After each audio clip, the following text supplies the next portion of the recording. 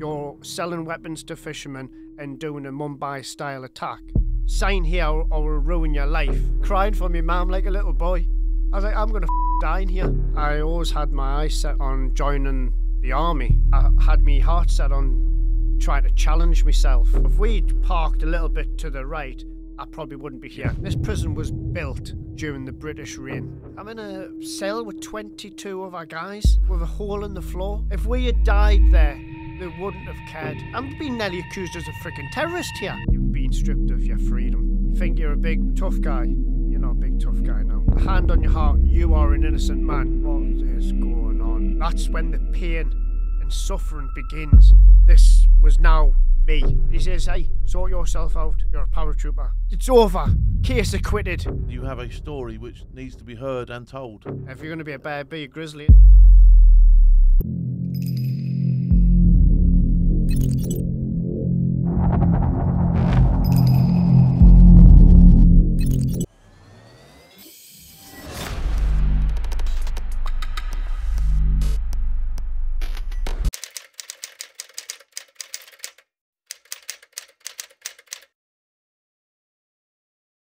Today's guest on the debrief then, he spent a bit of time in India. Former member of the Parachute Regiment, but more famously probably known for being a member of the Chennai 6. And here to tell us all about it is Nick Dunn. How are you, buddy? All right? Good afternoon. Good afternoon, Phil. Thank you for I'm good. having me. But thank you for coming down, mate. I know it's been a long old drive today, isn't it? Yeah, it's been a long drive. Got a long drive back, but it's worth it. Good. I hope so. Listen, today we're just going to chat about you as a person, get to know who you are, and then we'll get into the nitty-gritty of why it is that you became so famous at one point and still are. Yeah. So, young Nick. Young Nick. Yeah, young Nick. You're from up north, aren't you? I'm from Ashton, Northumberland, which I currently still live in. I'm one of 3 siblings. I'm the youngest. Okay. The bond between me and my mum is special. When I was born, she kind of had to wave goodbye to us because she wasn't too sure she was going to survive or not. Thankfully, she did. I was one of those kids growing up in and out of mischief, but I'd always be thankful of my upbringing, learning discipline and respect for my elders. Yeah. If I got wrong, I got a clout across the lug or a smacked bum. But most importantly, I always had my eyes set on joining the army. Why was that? I think basically when you're a kid, you play armies and you see a stick and you'll just picture a stick and the size of the stick dictates what kind of weapon it is. Yeah. And like my childhood, I was always like down the woods making camps. Yeah. I remember pinching my mum's makeup all the dark and then putting it on, camming myself up to play in my little sitting room. You know, I just liked the way that the army was basically out there. Did you do cadets or anything like that? No, I didn't. No, I didn't. And watching the good old Sunday movies with your dad, the good old black and white ones, and now and again, lots of World War II stuff on them, weren't there? Loads of it, wasn't there? So it was always steering me into that. Did you get any of the comics, like the old Commando comics and all that sort of stuff? I didn't see them, but you know, you're the good old little paratroopers where you just flew it and you'd expect the parachute to wrap him up. Yeah, out he goes. And my parachute never deployed. That's a malfunction every time. It was always a malfunction, and I've had two landing and twists. Night jumps as well. I mean, so that was probably. You know how that little man feels. I do, yes. So school, were you any good at school? Not really. I didn't. No. I didn't really enjoy school. I was, you could say, wishing my life away, but I wanted to become older. I wanted to get out of school and join the army. I wanted that breath of fresh air. But when I look back at any time of my life, it's always at school. Yeah. They're the times that you never lose. You always, you hated being at school, but it's always the time of your life you always look back on. Yeah, you'll always, you won't forget it. And so you left school. Yeah, I left school. Didn't have the greatest of qualifications. Did you go straight into the army? Did you go straight to the careers office? I didn't. I went to college.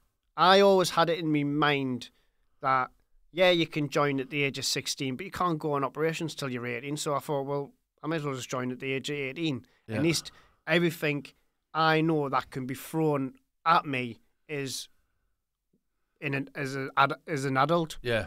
I don't want them to pussyfoot around with us being under that age bracket, which they probably do at Harrogate to an extent. I wanted to go in right in the deep end. Be operationally deployed from day one. You know, exactly, I don't want to sit in the stay behind. I want to be sort of like at the trot from day one. Definitely 100%. So you waited until you were 18, and did you pick the parachute regiment from day one? Is that where you wanted to go? Yes. Okay. And how did you know about the parachute regiment? You know, just like I said, the war film, and I did a little bit of research. I had me heart set on trying to challenge myself. Yeah. Because I'm not the tallest of guys, so I always had that as growing up. Yeah. Not getting bullied or anything. Just I wanted to be a bit taller, and I know that could never happen. So I want to try something that can push me, and I just did a bit of research. What's the best the army can provide? Parachute regiment. Obviously, the careers office was always trying to sway me towards the Fusiliers with my local regiment and all that, but I don't think a feather duster looks good on my head. So you weren't having that? I wasn't having that. No, you didn't want that. I don't want the heckle or whatever it's called, the hackle. But every time I looked on books or anything, the history, and I saw like the parachute regiment, I was thinking, especially when you look back at World War II in particular, every man an emperor, all that sort of stuff. And you look at Arnhem, which is obviously just recently happened if you go back in time. Yeah. And I looked at that, and you see the film A Bridge Too Far, and it just bode well. It just put me in that. So you were pretty much sort of in that direction. It was sold. It's interesting because I didn't really think about joining the army, and I just went with what I was directed to. Do you know what I mean? Yeah. And they will direct you where they want you, won't they? Do you know what I mean? Definitely, so that's it. And definitely. Yeah, a bit of research might have been different for me. I did all my stuff subsequently when I got in, like, do you know what I mean? And I was quite lucky. But yeah, I suppose if you as a young lad, if your mind was set on that, there was no talking you out of it, was there? No. And the good thing about when I joined it was, I remember, like I say, being in college when the invasion of Iraq. Obviously, I was in high school, and September 11th. We'll always remember that day, whatever happened in our lives, like it was yesterday. Yeah. But it was when I was in college, and it was after the seeing it all on the news, crossing the border into Iraq and all that, and I was thinking, let's get me still going. Yeah, I need a bit of that. I want some of that. That was the gateway. So you did depot at a time when the army was at war. Yes. So was there a lot of emphasis? We had Northern Ireland when I was in depot, but that was about as lucky as you were going to get. Like, do you know what I mean? So you were joining, and you were thinking, right? Afghanistan kicked off when you was in depot. Yeah. So you had Afghan and Iraq going at the same time. So you're thinking, I'm definitely, when I come out of here, my trigger finger is going to be up and down like a lunatic. And I went to Northern Ireland first. Really?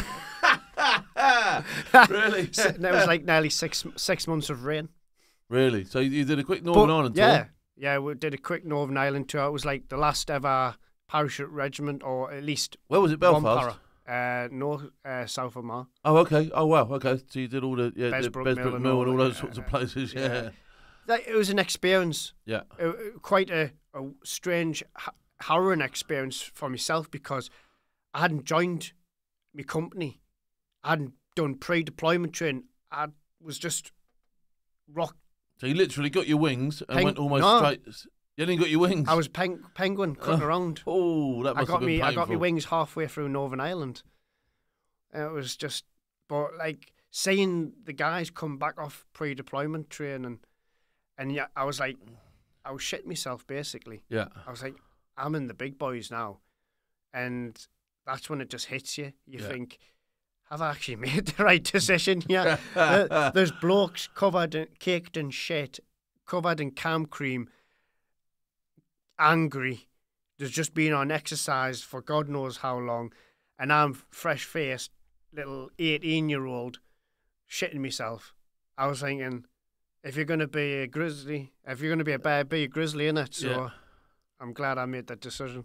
So you got your Northern Ireland tour out of the way. Yeah. Did you spend any time in? You'd have been in Colchester then, would you? Surely. No, we're in Dover for a bit. Okay. And then we transitioned to St. Athens. Okay. So it was an event, getting all the stuff from one camp to another. Yeah. You know you're going to be in a daft that breaks down.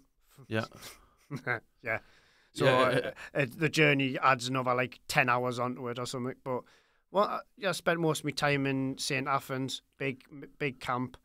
And then you're going through the transition on the different mirroring of what special forces do, doing your CT role, counter-terrorism. Terrorism. I enjoyed that. I liked that. Yeah. Hard, especially when you're, fast roping from a chopper onto a moving vessel. I enjoyed that. They're good skills, aren't they? Yeah. And it's you're getting assets. You're asset rich in what you're doing, aren't you? So it's great. Not like your normal military training. It's something advanced, and then you're doing your pre-deployment training, and it's not your conventional green role type of soldiering. So, like I said earlier, I wish I was older and I joined the parachute regiment earlier, so I got the best of both. Yeah. I didn't really see much green role. Right, so you went straight into this SFFG. Well, just on the verge of it. As it was becoming that. Yes. Yeah. I didn't get to see, but, hearing all the stories from all the other people and stuff like that, it was like, you feel like you've missed out, but you don't realise you've got so much to come. So did you do Iraq and Afghanistan? I did, yeah. You did, and great time or? Afghanistan, I was in a Wimmick and we got blew up. I was top gunner. It was pressure plate. We got dicked, so we went to investigate. Came back and parked up, and boomf. I was, like, earlier on that op, there was a few other vehicles hitting mines. We got more indirect mortar fire, and I'm like, I think 21 at the time, and honestly, my arse 50 like that. I was thinking, 50 per pound. Yeah, and then people are just cutting around, going, it's nowhere near, man, with the indirect mortar fire. And I'm like, I'm flapping like a little budgie here, and I'm thinking, what do I do? Yeah, but it's an experience. Yeah. And did you pick up any, sustain any injuries from that? I didn't. No? None of it did. Thankfully, the Land Rover was all kitted out, but it was a pressure plate, and it went straight up the engine block. 105 shell. Pretty lucky then, really. Pretty lucky. Yeah. Pretty lucky. The downside about it is it was pretty fresh.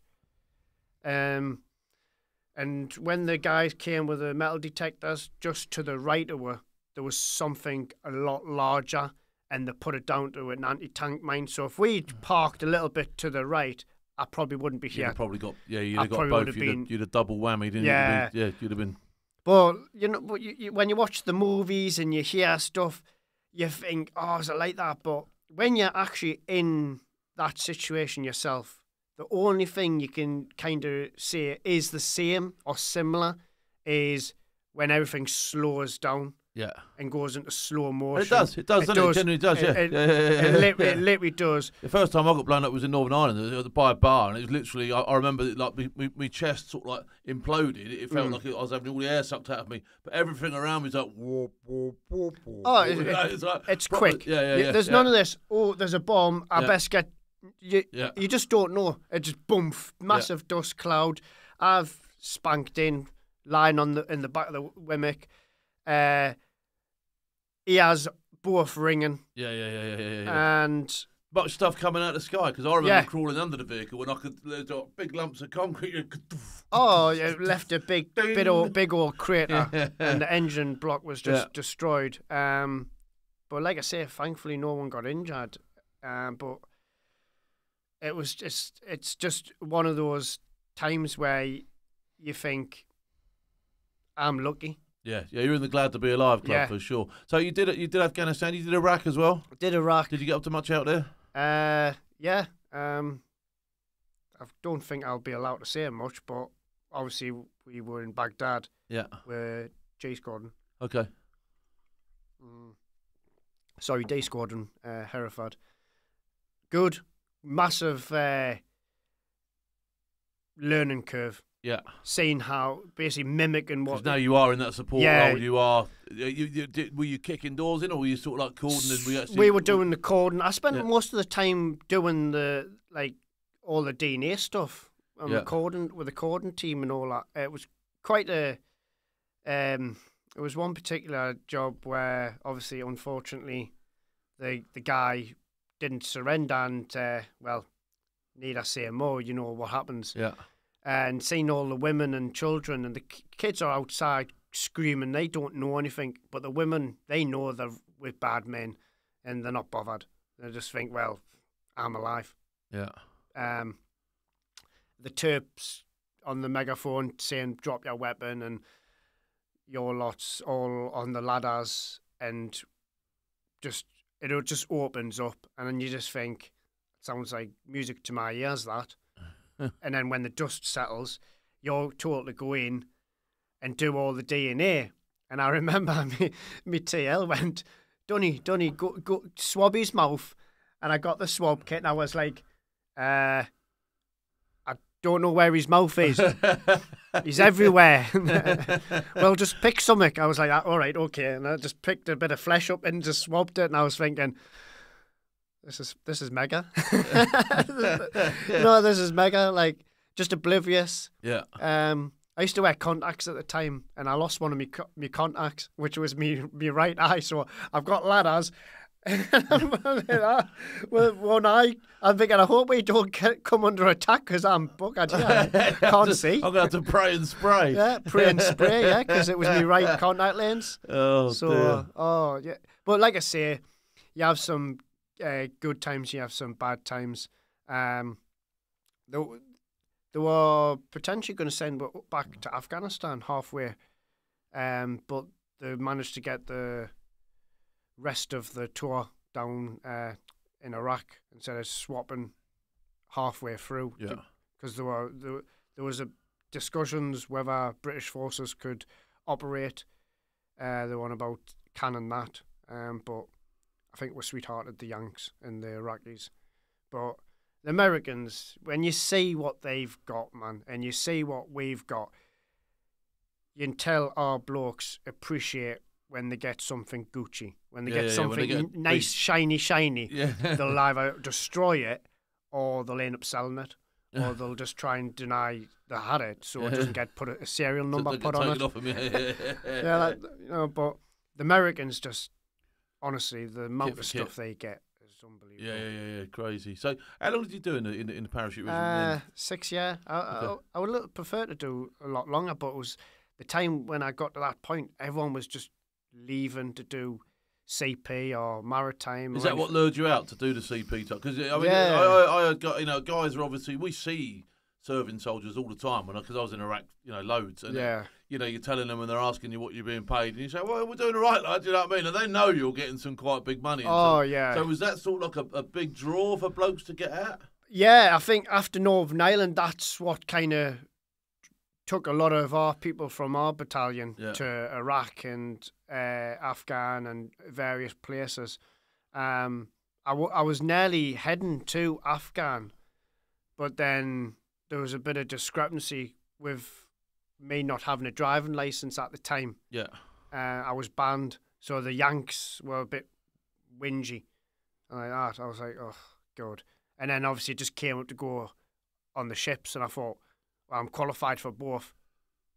So did you do any of these courses when you got out of the military? Did you? Yeah. Which ones did you do? I did obviously my CP. Okay, who did you do it with? I did it with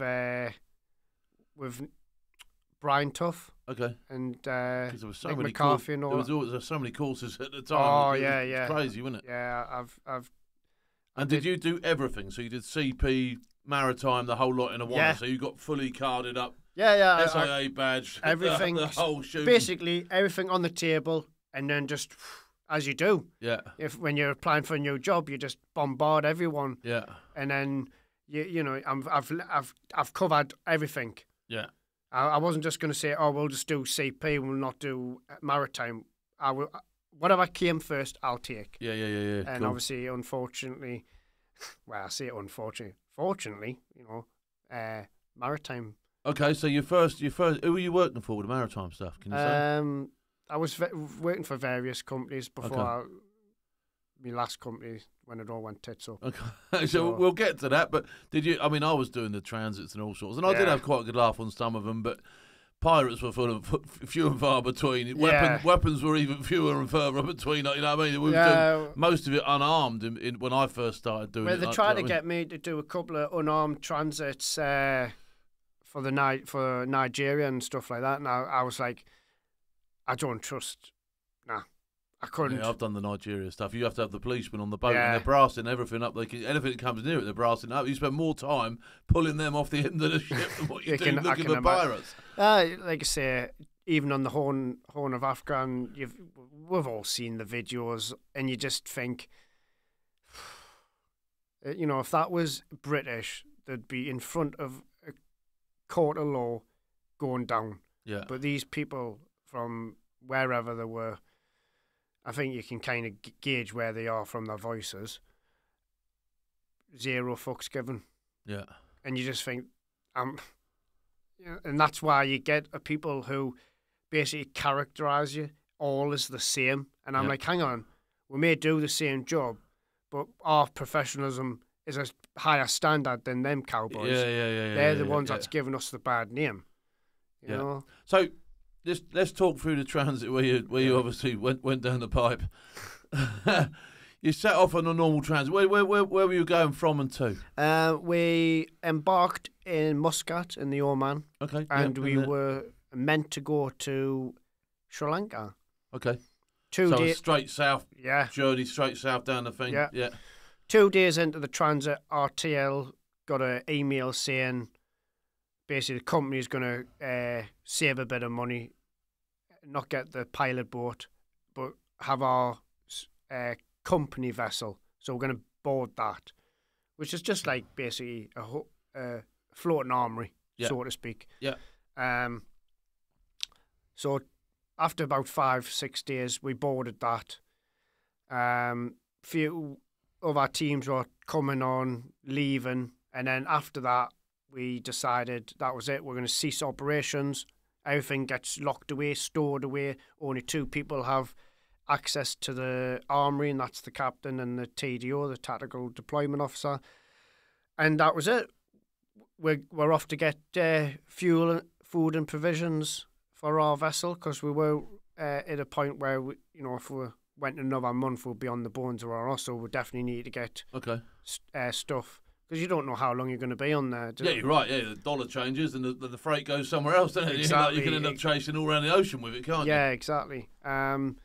So, did what you do. Chill out, sunbathe, fish, see some crazy fish that you've never even seen before on the India line. Couple of squid. Big old Dorados and that. Pulling them in on a hand line. Great time. Plenty of squid squirting all over the shop. Just give it to the chef. Cook that for me tea. But it was just life on the sea. People always said to me, don't expect being on a fantastic ship all the time. I said, I was in the Paratrooper Regiment. We're not used to getting good gifts. We're used to the bare minimum of everything. Yeah. But utilise what you've got. Yeah. But, the weather started changing, waves, and apparently there's a cyclone. So, in the maritime law, in such times where there's cyclones, etc., you can seek shelter in a neighbouring country. Okay. That neighbouring country... What sort of ship were you on? What sort of ship was it? Was it a big ship? Or one of those coaster type things? Yeah, like a Coast Guard kind of yeah. old Navy. Yeah. So it wasn't a big ship? It wasn't like a tanker or anything like that? No, it was like, I think, 50-footer. Oh, okay. All right, so it wasn't that big at all? It wasn't that big, no. Yeah, cool. So you decided then, basically, cyclones come in, we'll side left and we'll go into India. Yeah. And take a bit of cover. Yeah, and under maritime law, you can seek shelter. Yeah. Through that little loophole, so to speak, if there's a cyclone, etc., or you've got your nets tangled and your propeller, whatnot, whatever. Under maritime law, you can seek shelter, and that's what we're doing. And we were transporting the fuel and provisions. I think it was like 11:30 at night. I said to the TJO, "Oh, I'm off. See you later." And then that's it. And then we get a rude awakening. And then the TJO's waking everyone up, saying, just to let you know, we've been boarded by the Indian Coast Guard and we're under gunpoint making our way to the port of Tuticorin. And we're like, okay. I wasn't bothered. No, because in this part of the world, in this job, you get stupid things like this, where they'll go, oh, your passport's a bit frayed. Right, how much to make it go away? $4,000. Oh, right, cool. That's an expensive passport. You know, anyone who's done maritime or CP, when you're abroad, you'll always come across some chancer, and they hold your green ticket, and and that's what we thought it was. Yeah. And for where we were to port was an hour and a half away, max, at 10 to 12 knots. We were going 2 knots. Right. Okay. This was taking a long time. I questioned why we going so slow, and he goes, I don't know. He'll not speak to us. He'll not speak to the captain. This guy on the bridge from the Coast Guard, weapons, not interested. And we were getting closer to the port, and we were welcomed with a welcome committee. I easy counted, didn't even need to count. You could easily just say a minimum of 50 people. And that's not including the staff that works there. This was police from different units, right? Okay, and a high media presence, all port media side as well. Yeah, port side. So now, are you thinking now, right? This is going a bit Pete Tong. Yeah, I was just thinking, what is going on now? And we docked, gangway. There you go.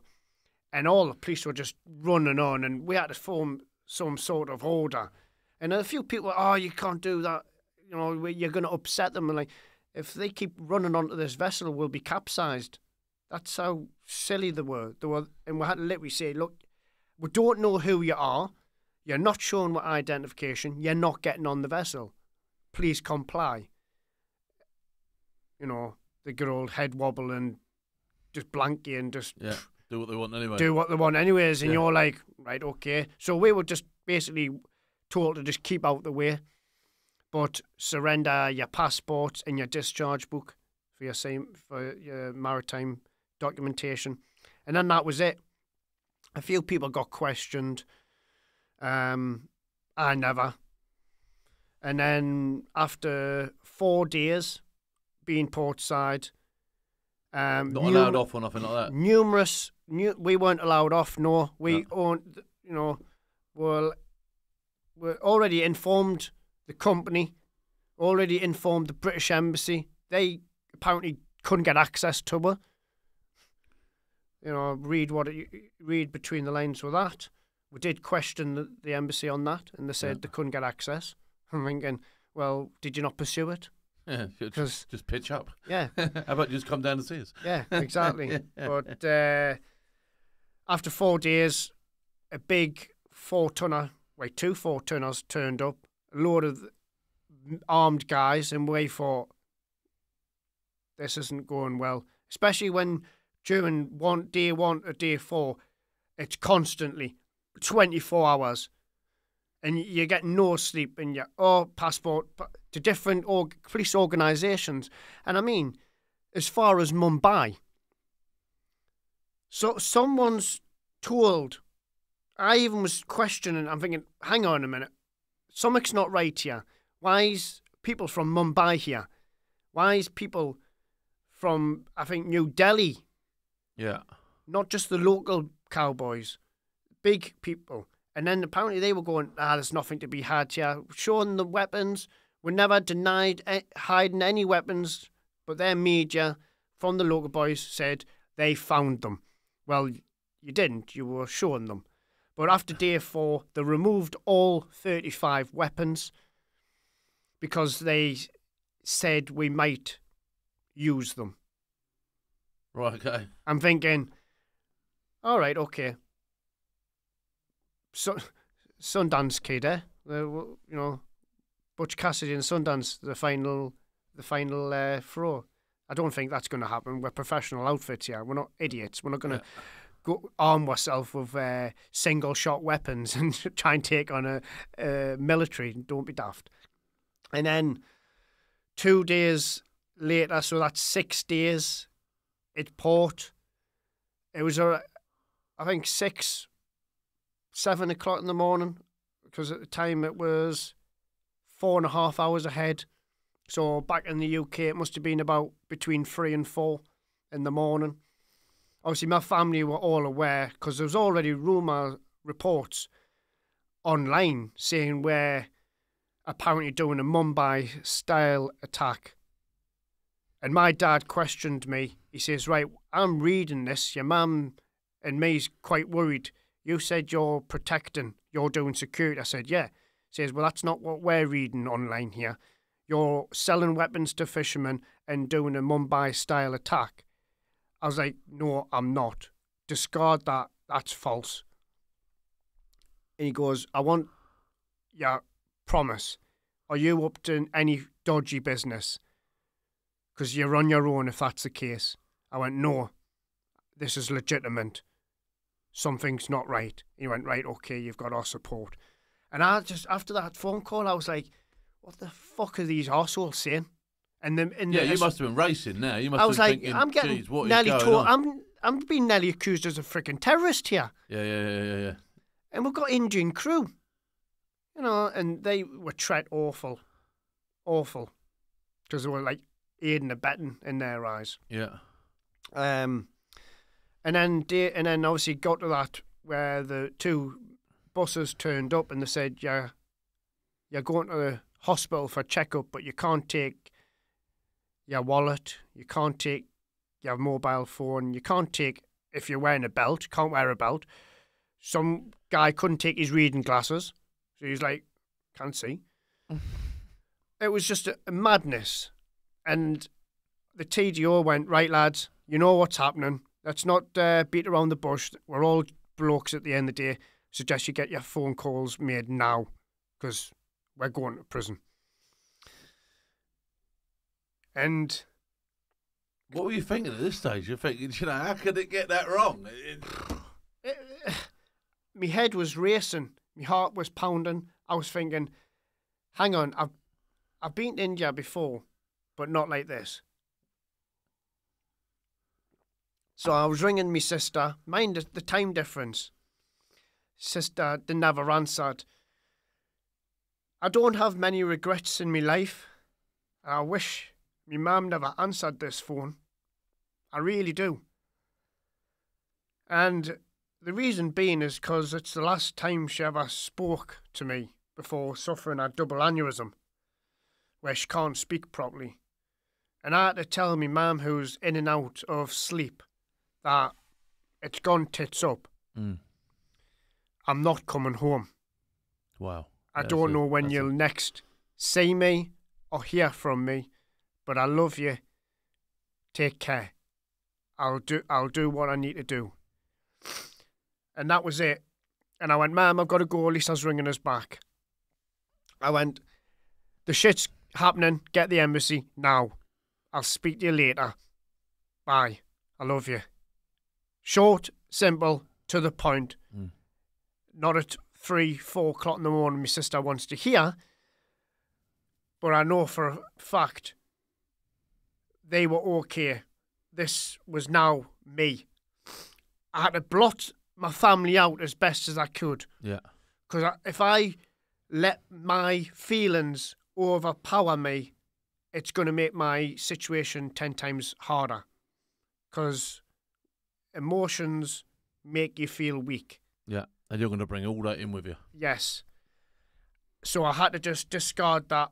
And then that was it. Like, you're about to leave your phone and you put it on the table and everything gets locked on the ship and you go on the bus and there's 2 armed police officers per one person and there's 35 of us. So 2 buses and then equal. You're cramped. You've got weapons. You don't know the state of their weapons. We're not even handcuffed.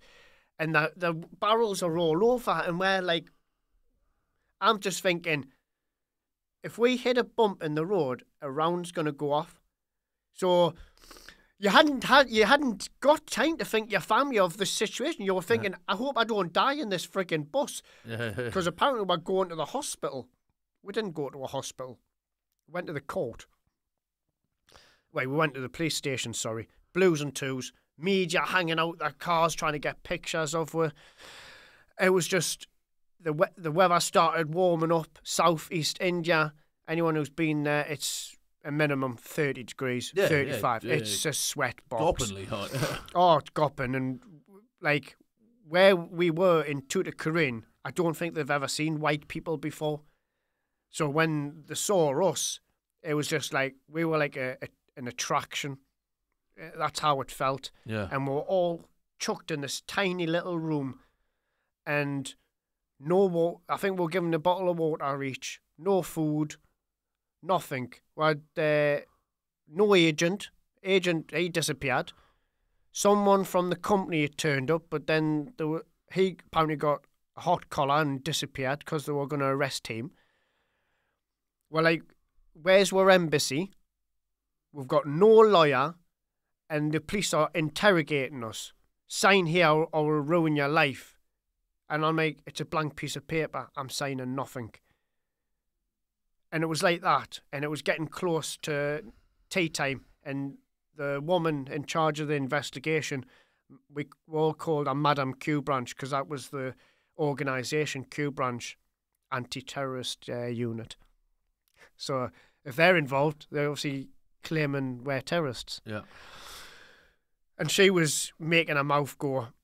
So we all had to get on the buses again. We got to the court, but we arrived a little bit late. We all got off the bus, went around the back. Some guy in a suit came out, said something in Tamil, got back on the bus, and then we went to the Hotel California, the first prison in Palamcourty. And we got there about 11 o'clock, half 11 at night. And when you looked at this prison was built during the British reign. Wow. That's just I bet it was proper grim looking. You looked at the gates and you just thought, I'm going to die. I'm going to die in here. Yeah, and I'm just thinking, what on the earth is going on? And obviously you couldn't see things with it being at night time. So we all got bundled. We got our little 2 blankets, a spoon, a metal mug, and a dog bowl plate thing. And then that was it. All chucked in this big outhouse thing with this hole in the floor as a toilet and a water trough to wash. And it was just like metal bars, bland.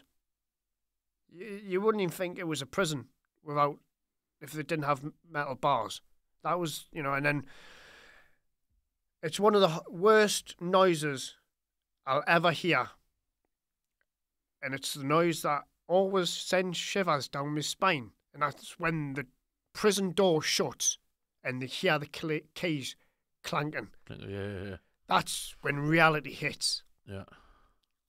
That's when the hairs on your back of your neck and your arms stand up. That's when the pain and suffering begins. That's when your family comes into your forefront and you're saying no because I need to focus. I need to get my head around what is going on in your emotions, and you feel like just exploding, but you've got to stay calm, and you just sat there and you're just thinking, what now? And you've got no idea how long you've been charged for, what you've been charged with, how long you're going to be there for. Have I got a sentence? Am I on remand? You've got no idea at this stage. It was nothing. About you've got no idea. You could no be idea. there for. You could be there for. You hear horror stories, don't you? Yeah. You know these places. Oh, you've been on remand for 27 years, mate. You're like what? Yeah. It's totally different kettle of fish. Their judicial systems are abroad compared to here in the UK. And then when daylight happens and you kind of get let out, you just see the rest of the prison, and you see all the Indians hanging out their windows, and the reality stick hits you. You think you're a big tough guy. You're not a big tough guy now. You've been stripped of everything. You've been stripped of your freedom. Mm. That's what hurts the most. Yeah. There's nothing you can do about it either, is there? Nothing. Especially when you know you've done nothing wrong. Yeah. Hand on your heart, you are an innocent man, and you've had your freedom taken away. That's the most despicable thing I think they can do to someone. Well, obviously apart from torturing someone to death, but that to me was equivalent. Yeah. I've just lost everything. I was like in someone's hand, and my life was dictated by theirs. So what happens now? Where were you going to now? Did you start to find stuff out? Did you start to like were people telling you? Everything was just, even the prisons were just, whoa, what's going on here? Like, they've never seen white people. First, when they found out there was 6 British here, they were nearly doing cartwheels, man, in the prison. Because where we were was so anti-British. Yeah. They can't comprehend that we ruled them. They despise the British, the Southeast, and the local prisoners told with us, says, you're going to get it hard because they hate you. And we were just thinking, just keep your head down. And it is hard to not lose your shit. Did you experience anybody like coming to give you a bit of a hard time? Did you have to? There is a story of me kicking off, and I just lost my emotions, and basically I started a brawl in the hospital, and then we ended up being in a 3-month compound lockdown. So I was obviously flavour of the group, but we got the embassy to come in, and we were just like, and they were in the dark. We're like, we don't even know what's going on. Can you tell when? Well, and obviously the guy, we just let the TJO, let him crack on, and then at the end she went, look, your families are, here's some paper, write your initial family. And you've got so much to say, but when that piece of paper and that pen's given to you, your mind, because you're like, how do I not worry my family? I'm fine. That's not good enough. That's not good enough. So I kind of had to tell her a white lie just to protect my family, because I was in the dark as much as them, and I'm living it. My nightmare's now begun. For how long? So I just had to say, look, don't worry about me. I'll keep it together. And that's why I do mention, about, I'm so grateful that I've got my military training, because of what the military does to you. When, times of adversity happens, you know how to act. Mm. And when you've got nothing left, you can always try and cling onto that little bit of hope. There's always a chance. If you can make a millimetre gain on anything, there's always a chance. 100%. Isn't there? While this is going up and down, and there's a bit of air in me, I'm like, well, I could always turn this around, isn't there? Yeah. And sometimes, as much as you don't want to play their game, you have to.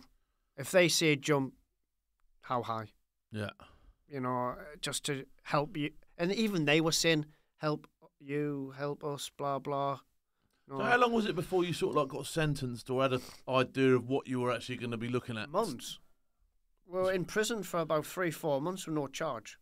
Right, We were shifted up. The Indians stayed in Palamcote, but they shifted us 23 foreigners up to the remand prison in Chennai, Puzal Central Prison 2.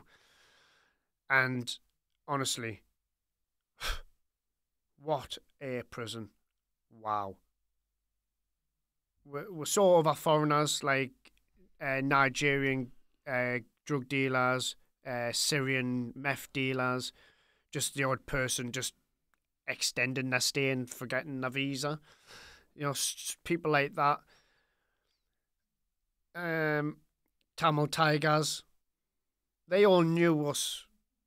They all were reading their papers before we even, we came through nighttime. 14-hour bus journey. I was on nerves for 14 hours. Did you ever think about trying to escape? Was that going through the back of your mind? Did you ever think we could have easily escaped. We would just batter the Indian police and just pinch their guns and run away. But 23 white people would stand out like a sore thumb. Yeah. You'll get some eventually, won't you? Where we were wasn't it's not like Goa or Mumbai where there's more Western people there, so you can kind of blend in. We hadn't a hope in hell, so you just go just grin and bear it. Yeah, you would have been grassed up at every junction there, wouldn't you? There would have been nobody to harbour you, nowhere to hide, nowhere to go. I'll tell you what, can we just stay here for a couple of days and then we'll get out of here? You go to sleep, wake up, and the police will be there. Yeah. But like I said, we got the remand prison, and like the embassy starts to come and see we every fortnight, with letters from your family. And you don't know what to say. You're like, me mum and me sister and me dad having kittens, and they're writing it in words, and I'm like, how can I deal with this? Well, I met your sister fairly early on with some of the campaigning, so I was seeing that side of things. And I can't comprehend, like, how do I write back? What do I like? I'm in a cell with 22 other guys with a hole in the floor and a couple of buckets to swirl it away. What sort of food were you getting? The food in the remand prison was beg, borrow, and steal. We done extreme dieting in the 6 months we were there. I've got at home, which was done by someone else, all of our weight loss.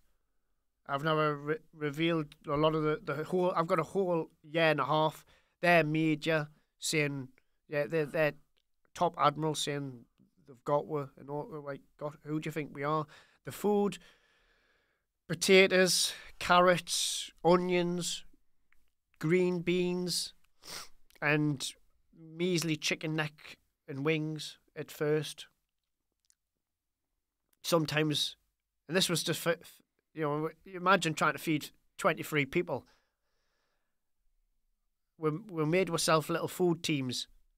We're not Gordon Ramsay. We're not chefs. We just tried our best. Majority of the food would be like a stew. I'm sure we gave ourselves food poisoning because I thought I was going to die in there. Just lying there in your cell, sweating because of the heat, and you just feel your stomach gurgling. And during the day when we were in the prison, we never used the inside toilet. We used to use the outside toilets. Just to keep it fresh a bit, Yeah. And then I was lying there and we'd all gone down. It was like a hot knife through butter how quick D&V can spread in those environments. In the environments. If one person gets it, you've all got it. There's no way to hide. You can't hide. And I was lying there and I need to go to the toilet. And I was walking and I puke up. And then I fart and I shit myself, and I just cry, crying for me mum like a little boy. I was like, I'm gonna fucking die in here. I'm gonna die in here. One of the Estonians, he had a stomach ulcer. He was rolling around in pain at night time, and the guards were like, if we had died there, they wouldn't have cared. You got dragged off. We've seen it. Buried and one person died on the table, sheet over him, left by the front door for the ambulance to come pick him up. Just like that. Unbelievable. Like, one of the guys, were all, like, receiving letters from the embassy, and one of the embassy girls says to one of the lads, "Oh, can you stay behind?" And then we went and whatever, and he came back, he goes, "Oh, me dad and me partner's coming out to see us." And then time went by. So this was October, we're not charged, Christmas comes, New Year comes, like, I don't know what's going on, my family's withholding, I didn't hear, and the embassy comes and they say, "Nick, can you stay behind?" And I'm like a Cheshire cat here. I'm buzzing. I'm like, someone's come to see us. I'm buzzing. And I'll never forget the face on Sharon, the embassy girl, when she handed me letter. She saw us buzzing, and she looked and she went, "I can't do this. You're going to have to read this, Nick." Even she didn't know how to handle it. And I don't know what this letter was saying, but it was just, "Don't worry, don't worry, don't worry. She's all right, she's all right." And it's my sister, and I'm like, what's going on? And it was about my mum. She was in the hairdresser's 5 days before Christmas, and she suffered a double aneurysm. I think it was due to the stress of what was going on with me. I think that just set the wheels in motion, and it just destroyed us. I felt ruined. I was like, I'm in the prison on the other side of the world here for a crime I've not committed, and now I've just been told my mum's lying in the hospital bed fighting for her life. What do I do? So I leave the jailer's office where we used to have our embassy meetings, and I was in a tunnel, and the red mist is coming down. I'm getting pelted by stones off the local population prisoners. A few flowery words I could understand, racial slurs, 100%. But the pain I was going through didn't even match what they were trying to inflict on me. I had to walk nearly a mile to our compound, and I was dragging my feet. And I got to the compound and I saw the TDO, and I broke down, and he took us away. I said, "I can't do this.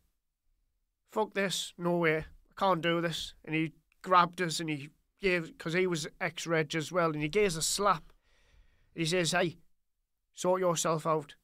You're a paratrooper. Dig deep. Your family don't want to see you like this." And you know what? It hit us. It hit us hard, and I was like, you know what? I can't let them get away with this. I'm not going to let them beat me. I'm going to rise above everything. I'm going to do it not for myself, but I'm going to do it for my mum, my family. And just, I'm innocent. I've got nothing to hide. I've got nothing, but I'm in prison for, what am I meant to do? How do you comprehend this? Like, it's helpless almost, isn't it? That's the bit I'm getting here. Is it's so helpless that you just what can I do? First thing, get yourself orientated. While you're still mentally healthy, we all hear all the survival experts, and it's true. The longer you leave things, the less you're going to get done. The more weaker you become mentally. When you're fresh and you've got that fight survival mode set,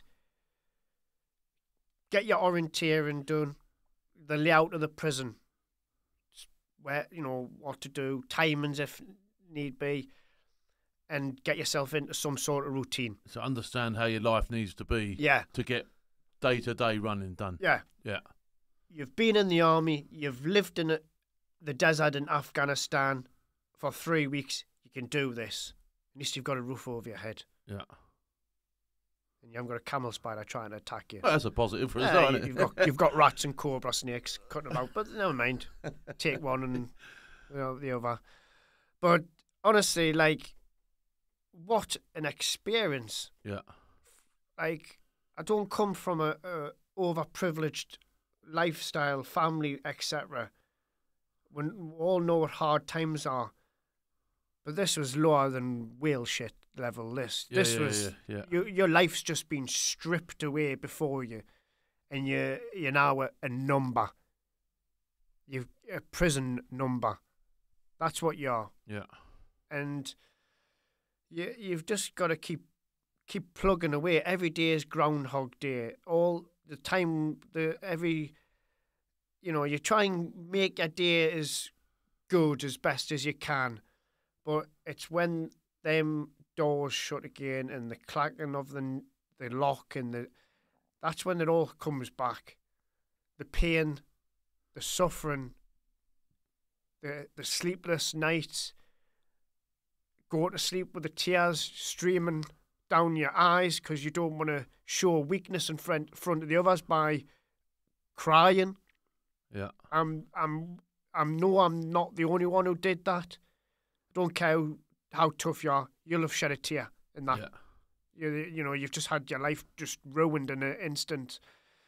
You've got to just put what you know, but take what training you've got military-wise and implement that in your day-to-day life, and that's how it has to be. And so, at what point did you start getting a bit of light at the end of the tunnel? When did you find out? When did they sentence you, for instance? When did you start thinking? Get your head around how long you're going to be there. We got charged for weapons and all that after like 4 months, and then we got bail bail April 2014, and that was it. Stringent bail conditions, signing at the police station twice daily. That went on for. Where were you staying? Just in a hotel paid by the company, and then they decided to just default on the payments, and then we got kicked out. So it was fend for myself. So I'm not earning, and now my family's got to make sure that I've got a roof over my head and to survive. Because there was no help from the British government. It's not part of their protocol. What are you doing? Just try and find yourself digs somewhere? Yeah. And that's just... So me and one of our Brits and 2 of our Estonians kind of together, but that kind of breaks up because as time goes by, the frustration, people start falling out, which you're missing your family. That's where the anger stems from. Yeah. You're basically... You're free, but you're not. You've got the freedom of movement, but it's like an extended holiday. Yeah, it's somewhere you don't want to be. Yeah. Not one of them holidays. I know where I want to be, but yeah, it was like you're in. So you just try and make do. Yeah. Try and learn the layout of the land. So this goes on for a while. And then. Paperwork, all this, court hearings. The case goes all the way up to Supreme Court. You've got the police. You've got our lawyer. The Estonians got their lawyer. But the thing about India, it's all a caste system. Our lawyer was more experienced, but the Estonian lawyer was higher caste, so he was able to talk before our lawyer. So the police are saying that you've got illegal weapons, blah, blah. We've turned around and said, no, we're just getting provisions. Because that's all the judge wanted. And then all the Estonian's lawyer had to say was, the guys on the vessel is crew members and we're waiting on fuel and provisions. And that probably would have been the end of it. But he turned around and went, I don't know why the ship was there, blah, blah. But the judge has just heard, I don't know why they were there, and forget everything else. That was meaningless. He got his answer there. So he was like, well, if you're saying that, and you're saying that, we need to have a trial. And we went, it's going back to the Lion's Den. So this went all the way up to New Delhi when we were out of prison. And we could have been home that Christmas 2015. No. Let's start a trial. Well, it would have been probably home in the summer. So the trial started September, going down from Chennai to Tuticorin, 9.5 hour bus journey, now and again.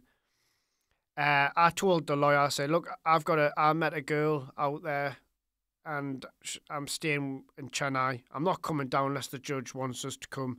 I said, the reason being, when they were cross-referencing all like the weapons expert who only fired 2 rounds through, and he went, well, it's not an automatic weapon.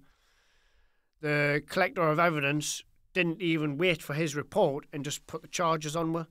And when he's getting cross-referenced in a court of law and you're hearing this when it gets translated, I felt ill. I went, that's perjury.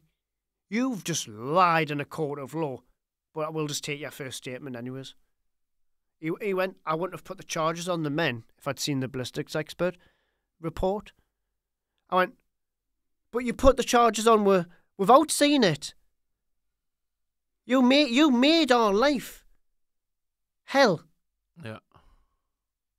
And I went, I can't deal with this. I felt like strangling them. I bet you did, yeah. It was like disgusting, you know. And then that was to and fro, and then it got to Christmas, and we had the 2 weeks recess. We had a little meeting with our lawyers, and they went, look, we've done everything. They couldn't even prove where the vessel was. We never lied. All this rumour saying, oh, we said we're in international waters. We weren't.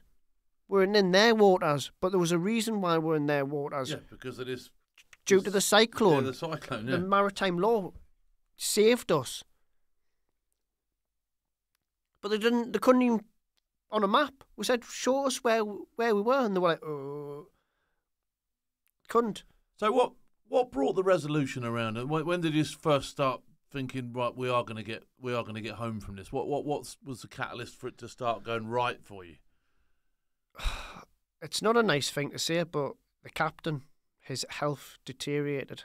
He got bone cancer. Okay. And when we were in prison, after, because we got convicted, sentenced for 5 years, which would be on top of the time that we've already done, and that was about the 3-year point. So you got another 5 years, so that would have been 8 in total. Yeah, and wow. I had the media ringing us. And then we're all stood at the back of the court. Judge's guy stand up, says something. Madame Q branch disappears. Our embassy staff straight on their phone because they could understand Tamil. You know who they were ringing. And I tell you what, I've seen some scared people, like, when you're in Afghanistan and Iraq, but I've never seen a lawyer so petrified as our lawyer was when you had to tell 35 men, you're not going home for Christmas, you're going to prison for 5 years. I was ill. So I had to tell my family that. And after hearing my mum screaming like a wounded animal on that phone, again, having to do that phone call, and it destroyed me. But you've done it before. You do it again. 5 years.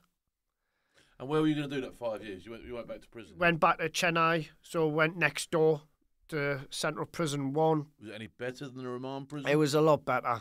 Okay. Still difficult. Still have to learn everything again, but a lot better. Hardened criminals because they've been convicted and all that. We saw one guy with his throat slit, blood everywhere. Guards couldn't care. Going around hitting them with latte sticks.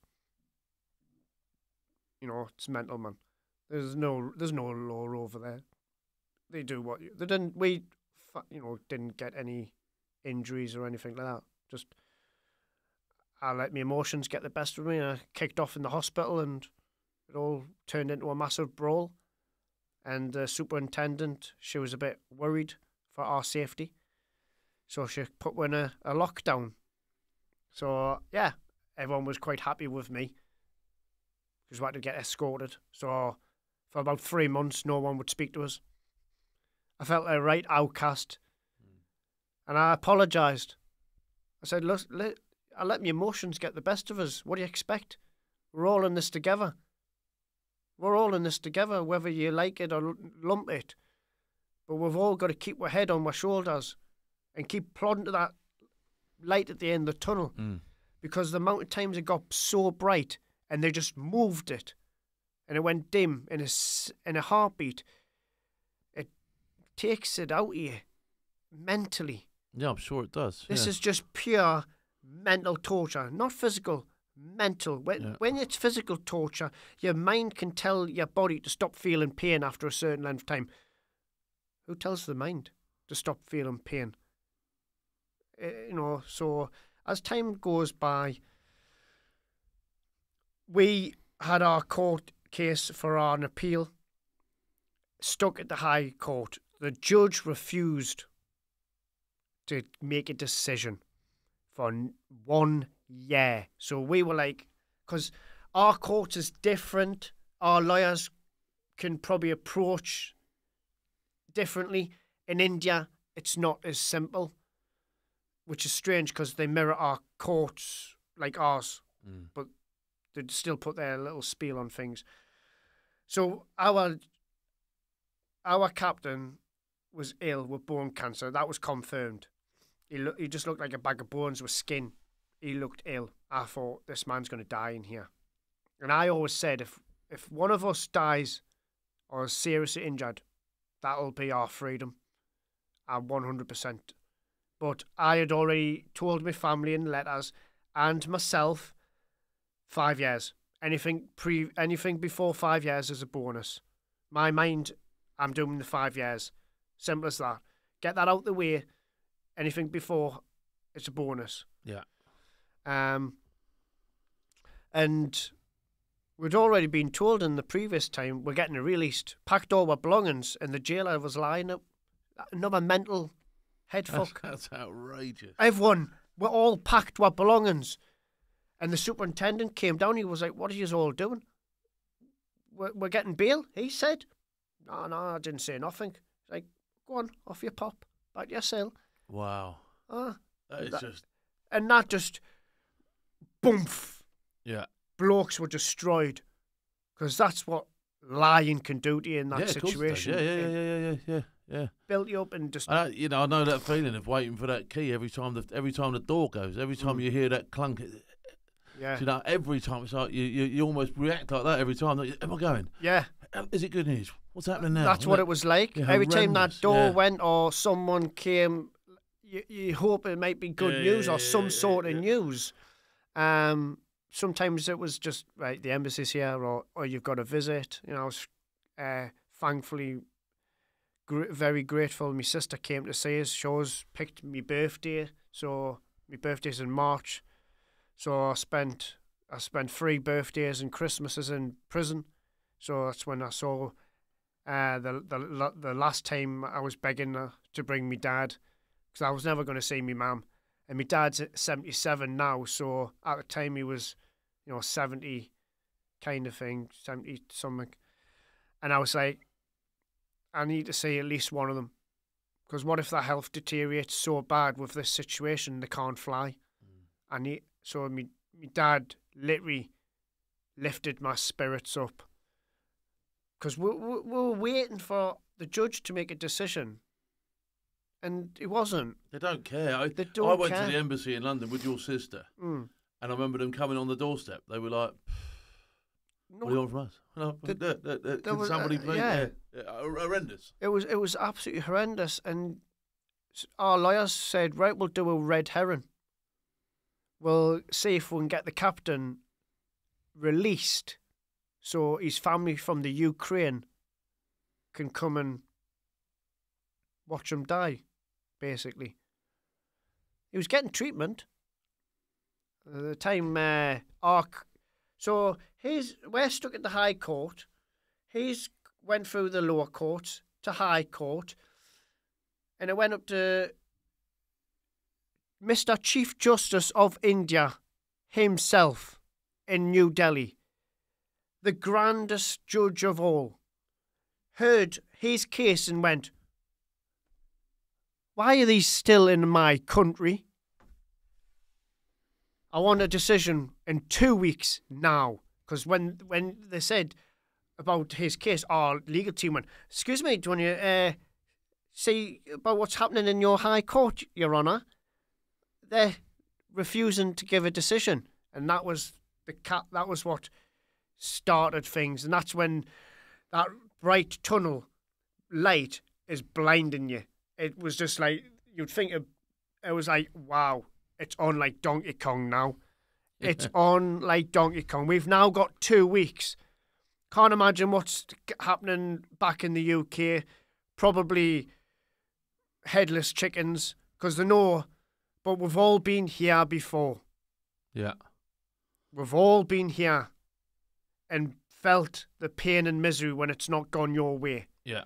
So, in a way, we are excited, but we're being a bit level-headed here. We're thinking... Because it's like an on the truck, off the truck. They could just literally go, "Gotcha." Yeah, and exactly. It's all over again, isn't it? Yeah, so we're kind of basically, we're thinking, And then it got to the day... Right, Monday, the day of the races, 26th of November.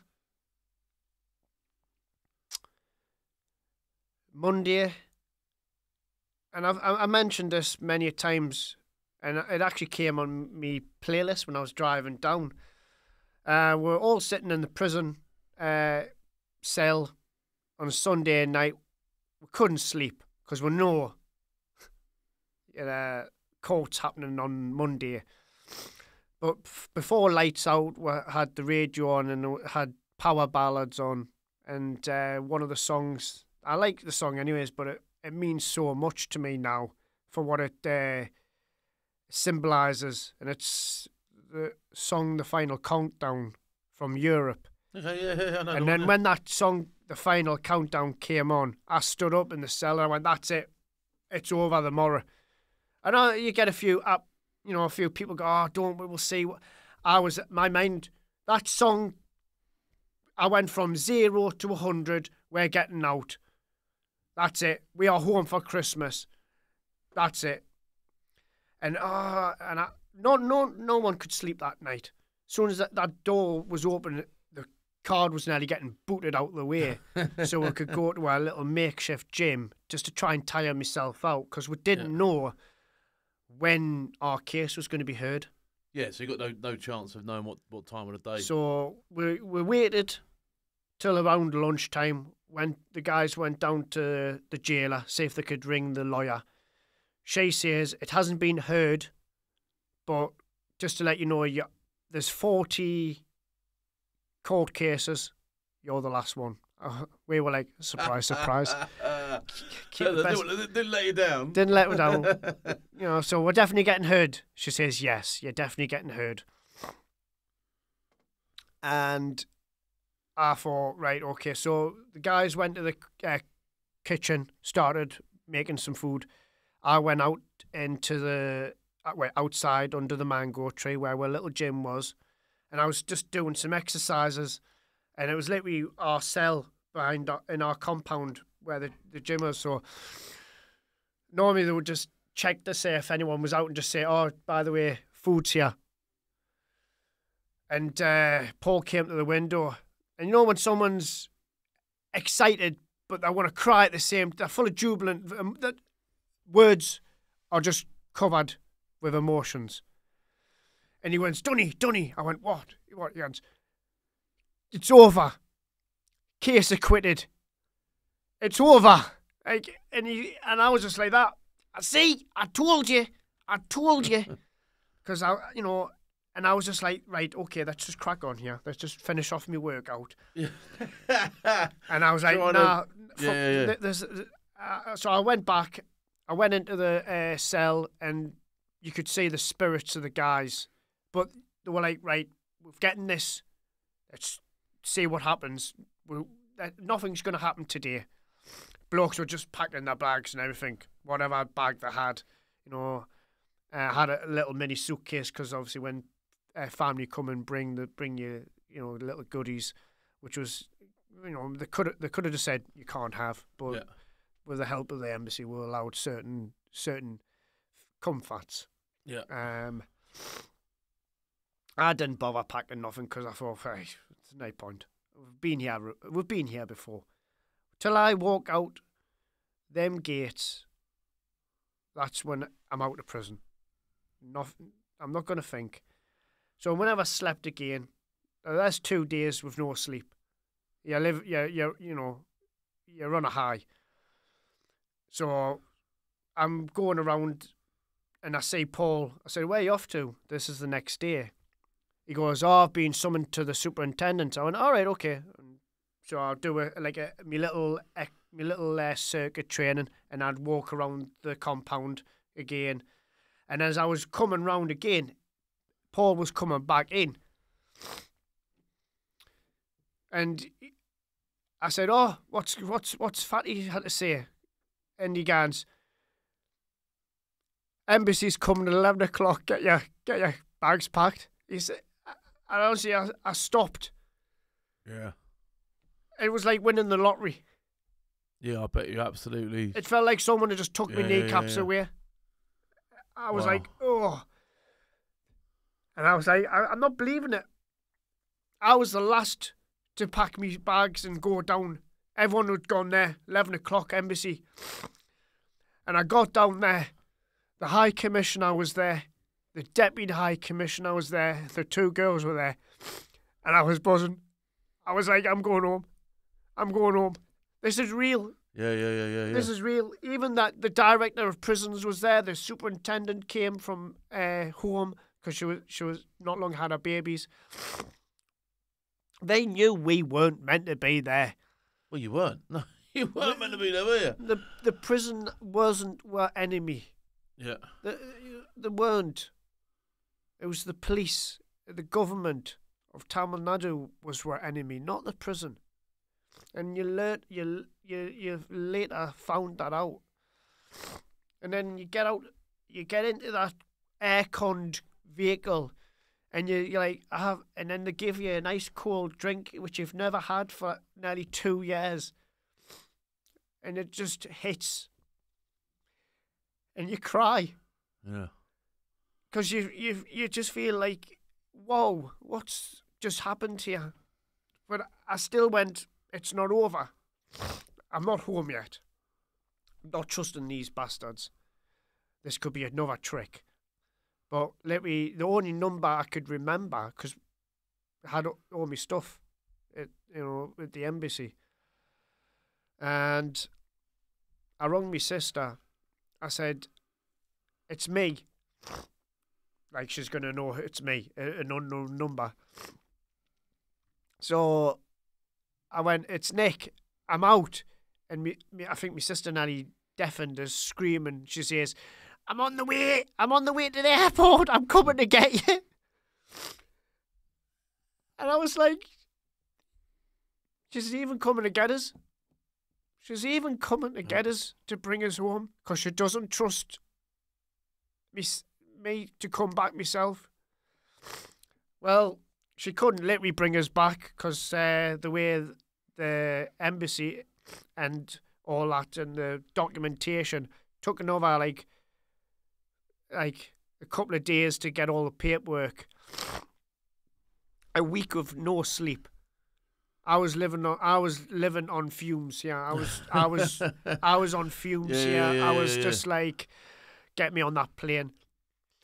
And I picked my flight to where I'd only stay 2 hours in Dubai, and I hit on, and I was showing the embassy, my flights because they were taken care of by the Mission to Seafarers. You know, they were amazing support, the Mission to Seafarers. So was so many, including yourself, immense support for not just my family, but all of our families.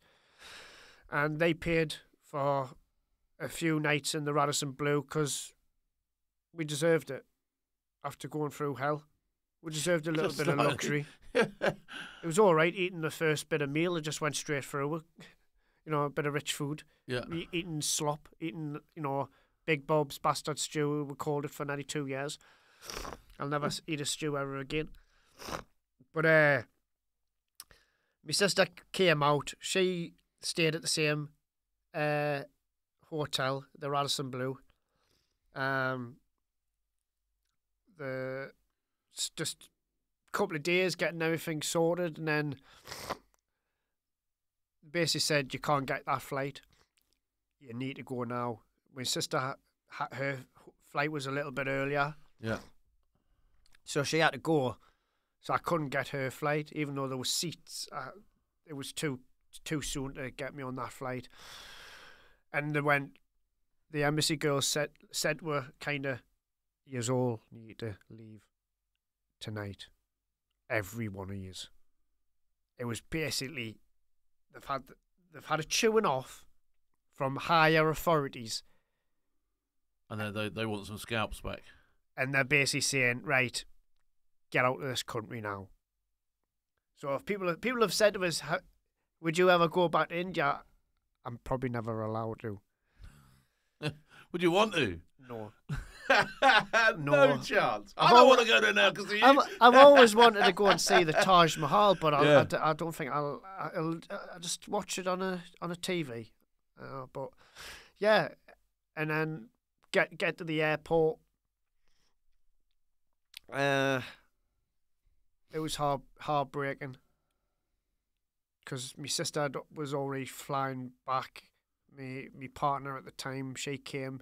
She was devastated because she was like, "Am I ever going to see you again?" kind of thing. But she'll always remain in my heart, even though we're not together. For what you've done, I thank her from the bottom of my heart, as I do with everyone. And then you get on that flight, 4 hours. They must have just ramped the heating on. I was in a sweatbox for 4 hours. Got to Dubai. No phone, no money, apart from I was able to get like an Americano, which lasted us 7 hours. I was sipping it. I was thinking, please don't fall asleep, because I've literally not slept for nearly a week. I'm thinking, you're on your last hurdle. Don't you dare miss your frigging flight. Imagine that. Oh, man. That would have gone down like a ton of bricks. But got on the flight to Dubai, to Newcastle from Dubai. And I have to say thank you to Emirates. I had my own trolley dolly. She was amazing. But they kept it under wraps. But when I got on that flight, you could tell I had long hair. I looked lost. The last time I was on a plane was September 2013. I stood out like a sore thumb. I looked like a bag of shit. And there was a few people that obviously recognised us. They didn't disturb us. They just did the welcome home voice, and and it only made us choke on the plane because they knew what it symbolised, me coming home. They didn't want to disturb us, and I was hanging out. I was hanging out, and for all the dreams I had, every dream was different, but one thing that always was the same in every dream when I used to dream about coming home when I was in prison was when the captain says, right, can you return your seats, buckle up, we're coming into such and such airspace, we're preparing to land. I was watching Dunkirk, and I was like in and out of sleep. I was exhausted. I was literally, that's it.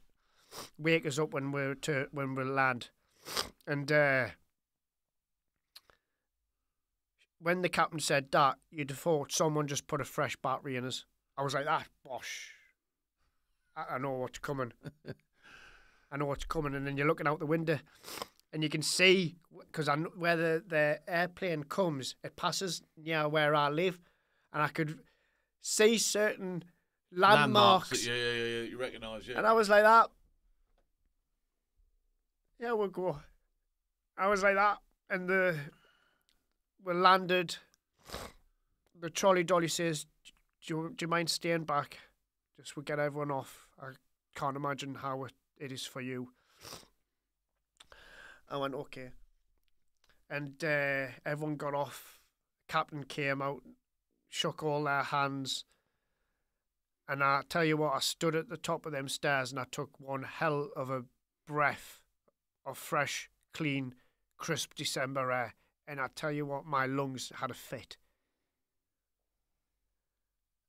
And the baggage handlers were, welcome home. I've only fell down the stairs with emotions. And then I got on the bus and they're all I was like, sorry for keeping you wait. And they were like, oh, don't worry, this is for you, this is for you. And we literally just went, got off. One of the ladies from Newcastle Airport picked us up. And like I say, I said thank you to the Mission to Seafarers, thank you for prisoners abroad, thank you for Emirates, but it's now to say thank you to Newcastle Airport for what they did. And literally they must have told the baggage handler, get on that flight, get his bag now. Because the carousel hadn't even started, my bag was stood there waiting. The lady took us, went through immigration. I was thinking, I could have brought loads of tabs back. I was the only, you know what I mean? I've just lost 4 years in my life. I'm knackered. And the first thing when I walked past, because there was no one there, I went, I could have brought loads of ciggies back, me. And then she got to the doors and she says, this is a journey just for you. And she walked. You'd think it was an easy thing for something that I've been having sleepless nights, preparing myself, was nothing to take away from how I felt trying to walk through them doors. Something that should have been so easy was like, it felt like doing P Company all over again. Hard. I couldn't do it. I prepared myself and I tried and I couldn't even take that first step. And then all the other people started coming and a guy came and he opened the door and I saw loads of media on the right-hand side and I saw my family and friends, but my mum in a wheelchair to the left and the door shut. And I was like, compose myself. And I was ready to start, and then another guy, and it opens, and when that opens, because they're waiting, they know the flight's landed. Yeah. They're waiting on me. My dad turns, he says, he's there. And for anyone who hasn't seen the video of me come home, please watch it, because that's when you see emotions and what it means to a family, knowing that a nightmare's over. And you can see me and my sister come together, and it was just unbelievable. The support that people showed me, the media, everyone's got their own views of the media, but the way the media assisted and helped my family and how they dealt with my interviews, there was no pressure, there was no, your typical media. They were really good, and it just hit me. I'm home.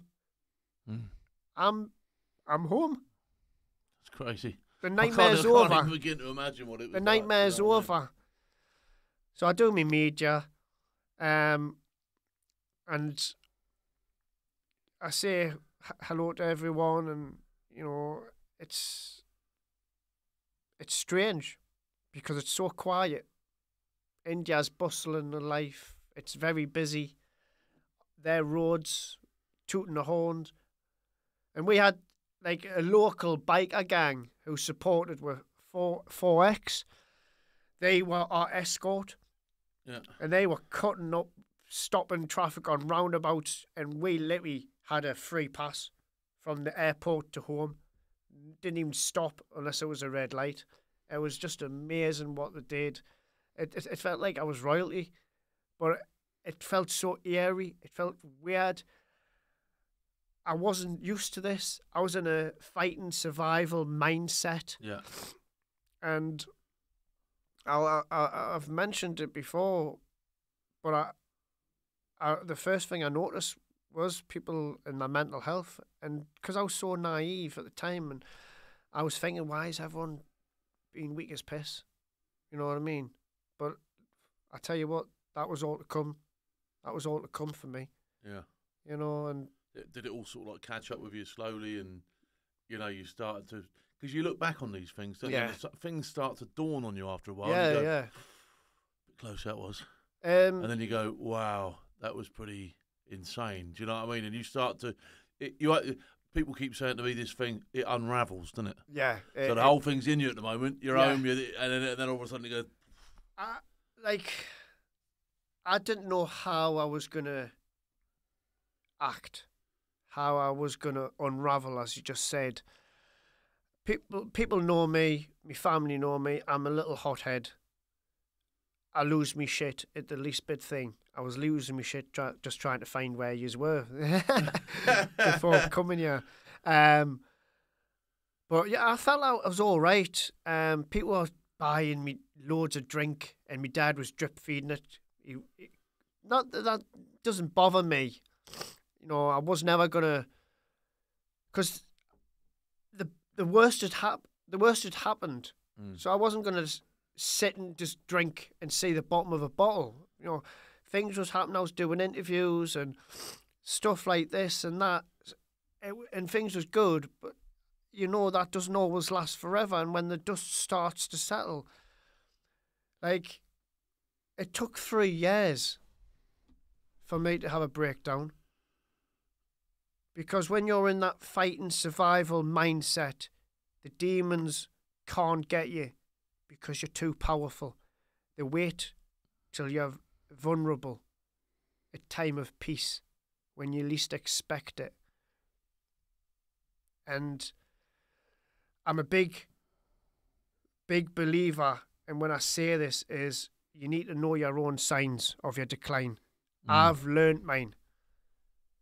And yes, there might be something else, but it's other people who pick up on your actions as well. And I was noticing me and my sister, the person that I was against her, was arguing with her. Now, this is not right. She's just saved my bacon. She's just done what you would think a brother and a sister relationship would have. Incredible. She went beyond. She didn't just focus on me. She focused on all of her.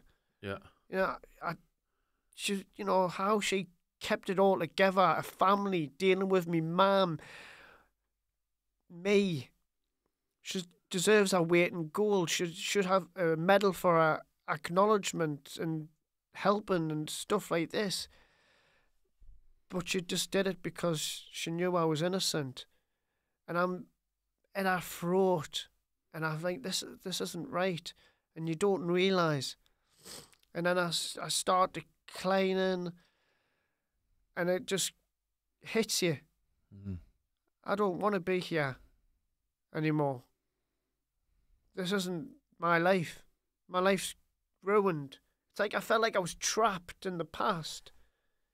And this is like a new chapter, but I was scared to turn the page because it wasn't over. And then this just taken me, and I indirectly took help, And the people's support was fantastic. I was always, because that's the first thing I noticed when I came out, people with their mental health. I didn't want to be one of those who jumped on the bandwagon. Not that I technically jumped on the bandwagon after 3 years, but when things is going on in your life, you're keeping the demons away. Yeah. You're preoccupied with other things. But it hits you. And by God, it hits you. You're powerless. You think you're Mr. Tough Guy, whatever. When your mind goes against you, you've got no one to talk to. You feel people are against you. It's horrible experience. You just think, why is my life crumbling from the inside out? My head's just ready to just blow up. Every time I saw me mum, it came back. Because that, I used to say, they've caused her to be like that. So I was never escaping it. As in time, I have learned to live with it. There's nothing I can do to change what's happened to me mum. But at that time, that's all I cared about. And it hits you. And I take the help from the Walking with the Wounded. Absolutely fantastic what they've done. Did some talking therapy, medication. You don't always be on one medication. You've got to find what works for you and etc. And I'm just trying to integrate back with life. And then things starting to happen. We're going to lockdown and all that. And you're thinking, oh yeah, we'll go again. At least this time, it's not a prison. It's like a sanctuary. I've got everything I need. So, but it's, and I was working, so it wasn't as bad as what others may have experienced. And it just comes again. But worse, you actually do something. The day last year, day before me dad's birthday, it's all right for people to turn around and say, pick up the phone, make the call.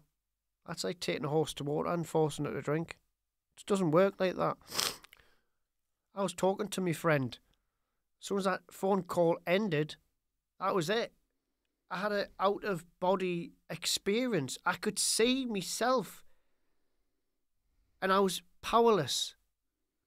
I could see myself at the edge of my bed, undoing all the tablets, and just,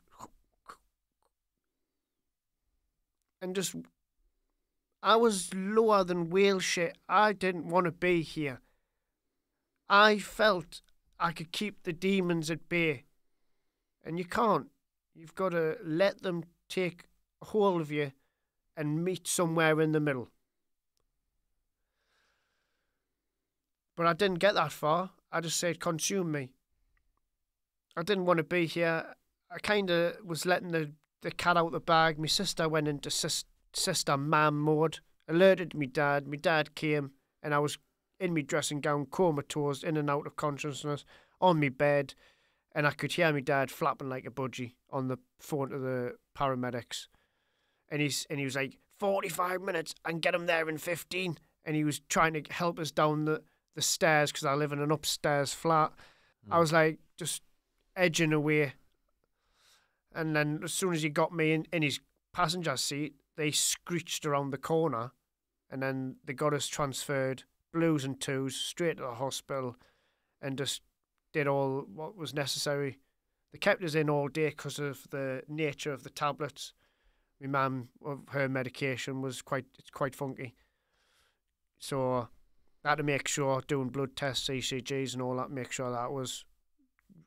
You want to lapse back into it. Yeah. Make sure that there was no internal damage and then I can be released from hospital. But, it was a wake-up call. And I never want to experience that ever again. I've had me down days since then.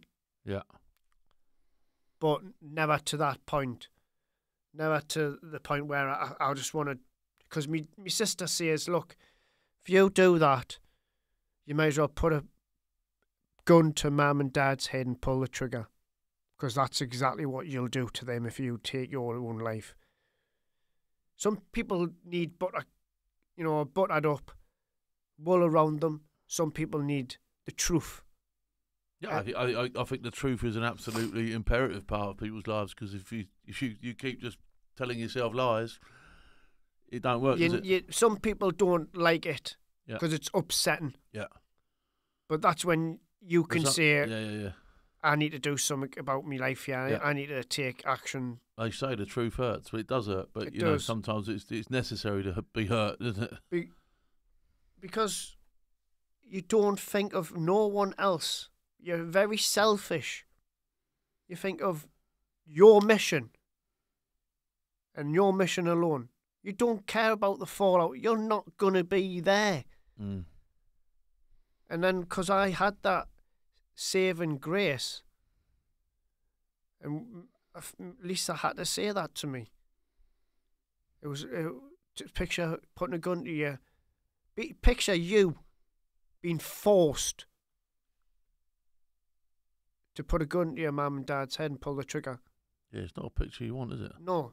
And that's when you've got to take actions, and that's when you've got to assess the situation, address it, and take the help that's necessary. And I'll urge anyone who is suffering, make the call.